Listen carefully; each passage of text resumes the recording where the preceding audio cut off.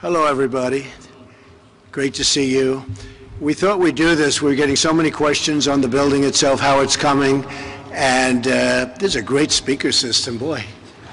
It's unbelievable.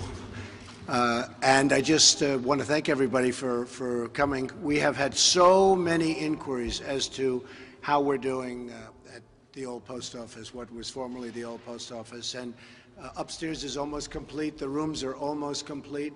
We have close to 300 rooms, super luxury, and it's going to be amazing. We're going to employ substantially more than, I would say, 500 people. Yeah, at least 500 people. And we're getting them largely from the area, and they're terrific, already in training.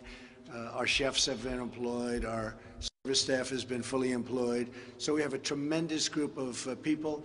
The hotel is going to be incredible. Much of what you're sitting on was that was open space that was going down into a basement area that's a brand new floor. In about a week, it gets covered with marble, beautiful marble from different parts of the world. Much of what you're seeing here gets the final touches on it. This was considered one of the great buildings of Washington, one of the great buildings in the country, and it's been restored to the highest level, well beyond from when it was built, and it's going to be something really special. I think when it's completed, it will be truly one of the great hotels of the world, and that's what we're looking forward to. As you know, GSA, this was a GSA, and that was one of the most heavily bid projects ever in the history of GSA. Tremendous numbers of people wanted it.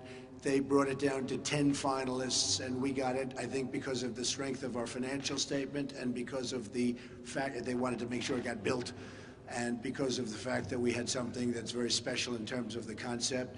Where you are now is going to be part of the hotel lobby. You'll see that in about 3 months. And behind me are restaurants and stores and shops, and everything above the second floor is rooms, suites, luxury suites. And what we have really that's very exciting is we're building one of the biggest ballrooms in Washington, and by far the most luxurious ballroom. It's actually the largest luxury ballroom in Washington and even in the Washington area. So it's going to be a very, very special job. We're very proud of it. We're 2 years ahead of schedule. We're going to be opening in September. So that's much in advance of what it was supposed to be. It was supposed to be September 2 years from now. We're right on budget. We've really increased the scope of the work quite a bit. We're still on budget. We've gone to a very much higher degree of finishes and marbles and fixtures and bathroom fixtures, windows, etc. So we are we want to make this one of the great hotels of the world. I think it's coming out that way, and I think when it's completed, you'll be very proud of it. It's a great thing for the country. It's a great thing for Washington. As you know, the building was sitting fallow for many, many decades, actually, but it was for many years. It was a magnificent building. There were tremendous fights as to whether or not it would stay up, and groups got together, and they just would not allow the government to take it down.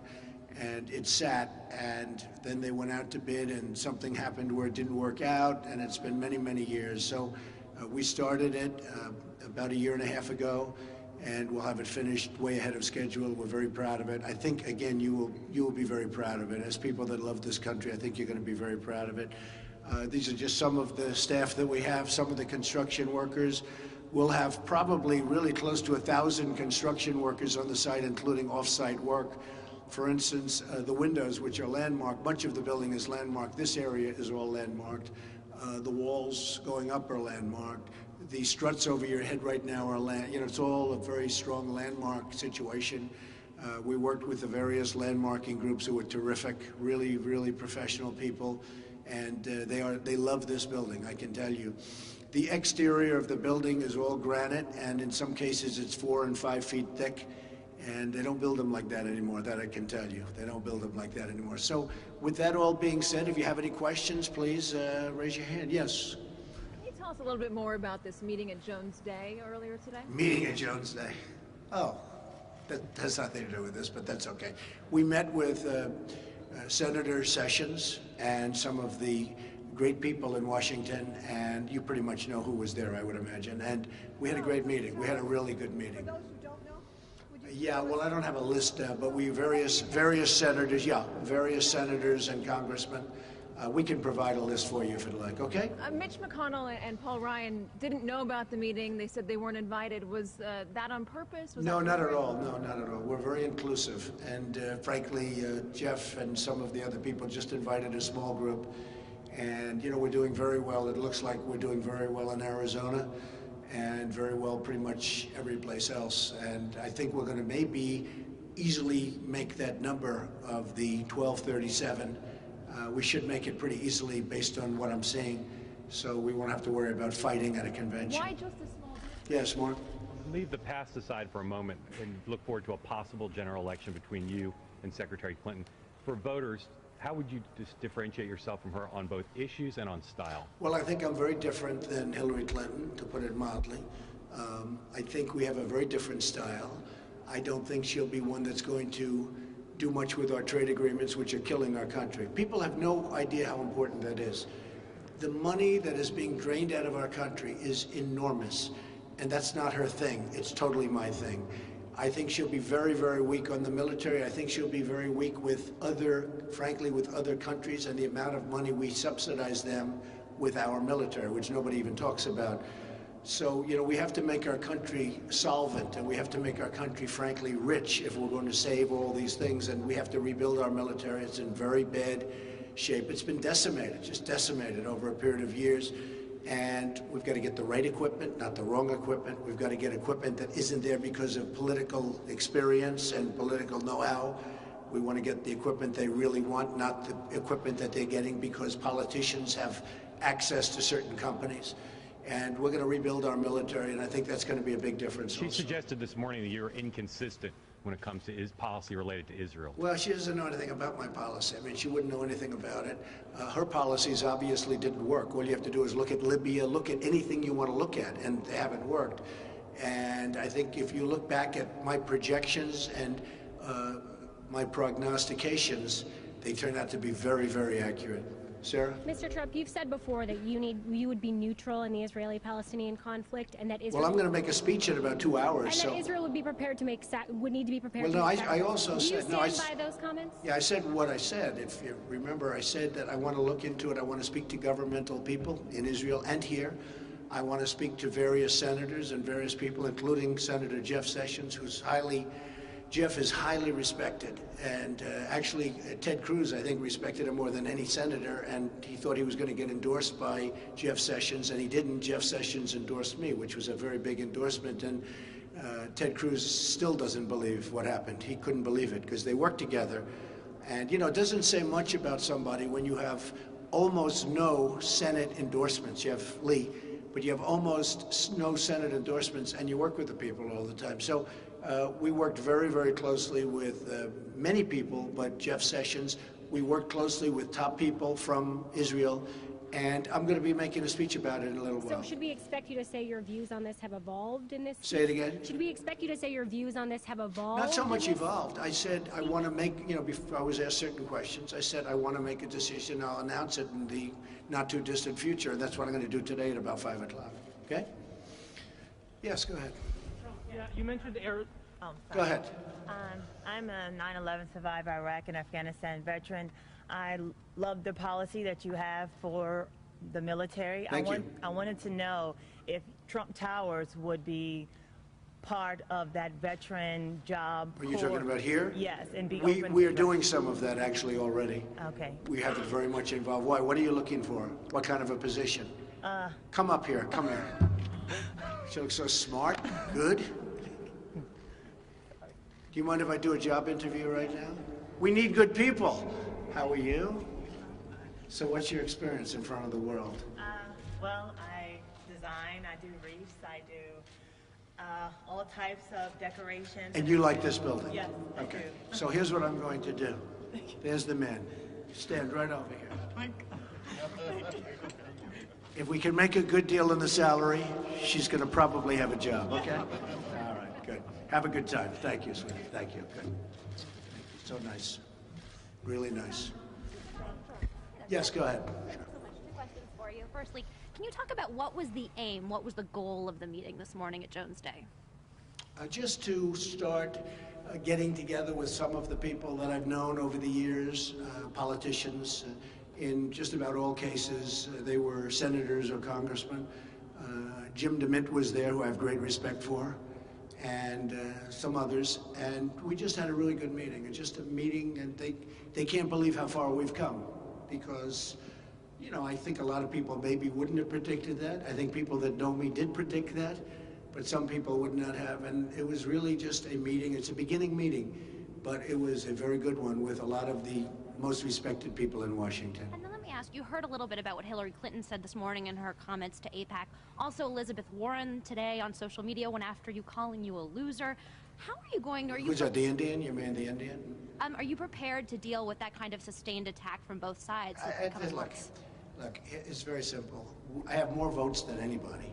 And if you take away the fact that I had 17 people, we had 17 people that I was going against, and add some of that back. You know, Hillary essentially had one.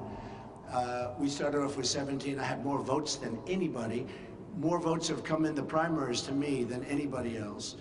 And, you know, the problem with the country right now, it's so divided, and people like Elizabeth Warren really have to get their act together, because it's going to stay divided. And that includes Hillary, and probably includes me, includes everybody.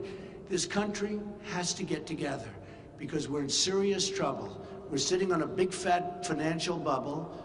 We owe $19 trillion, and it's going up rapidly to $21 trillion because of the budget. And we have a military that needs money. We have everything that needs money. And we have healthcare that doesn't work. Obamacare is not working. Nothing works. Our educational system, we're ranked last in many cases. So everybody has to get together and get it solved. If they don't get together, we're not going to have much of a country. So. Mr. Trump, at your rally in North Carolina, Pastor Mark Burns was on stage, and he told the audience that Bernie Sanders doesn't believe in Jesus and that he needs to have come to Jesus. That was Pastor Burns? Yes. Yeah, I didn't hear this. When did he say this? This was last week in North Carolina. I didn't hear anything about it. No, do you agree with that? Well, let me find out about it. I don't know anything about his religious beliefs, honestly, but I will find out, okay?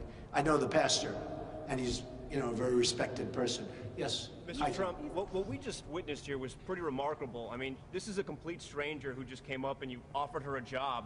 What inside your gut gave you the feeling that I felt good about her. I tell you what, I looked at her, I said, you know, I have gut instinct, okay? And we're allowed to have that.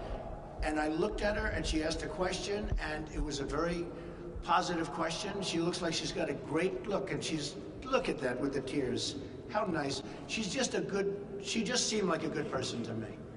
Just seemed like a good person to me. Now, maybe she won't qualify because you have to qualify for, but I think she will. I think she, to me, looked like a good person. I have instincts about people. For instance, I had an instinct about you originally, that you're a very fine reporter, and I was right, okay? No, she made an immediate impression. And while I agree it's a big audience, she's going to become a superstar. Tomorrow she'll move out to Hollywood. Look at her. Don't leave me. Okay, go ahead, yes. Mr. Trump, before South Carolina, you said that if you won, you could possibly run the table. And that hasn't happened, and there are still 2 people in this race. Well, I've done a lot of winning. I mean, give me a break. On Super Tuesday, I won 4 out of 5 and did really well in Ohio. And if I would have had 2 more days in Ohio, I would have won it. So have you changed anything to try to run the table for the rest of the primaries? All we're doing is our thing. We have a lot of people calling. We have so many people calling. And in terms of delegates, a lot of the delegates that you're hearing about want to come with us. They want to come with us. I think we're going to get a lot of delegates. And people see, you know, some people are saying we're going to be at 1450, quite a bit higher. We'll see. I mean, look, hey, the worst that happens, I go back to this, which isn't so bad. You know, not so bad. But I think we're doing very, very well. And I think we will qualify over that number. And then a decision is going to have to, I mean, if we're 30 short or 50 short, nobody else is going to be close. I mean, Ted Cruz won't even be close. And if we're a little bit short, people are going to have to decide. Are you going to go with somebody? And remember this, I think this is important. When I was putting my delegates together, I guess we started, there must have been 12 or 14 people in the race. It wasn't like I was running against 1 or 2 people, because that's easy to put together, you know, the 1,237 delegates. But I had senators, I had a great doctor, I had Carly, and I had many, many other people running. So I was doing well. I was leading the pack in almost all cases, but you had other people getting 5% and 10% and 14%. We had a massive field.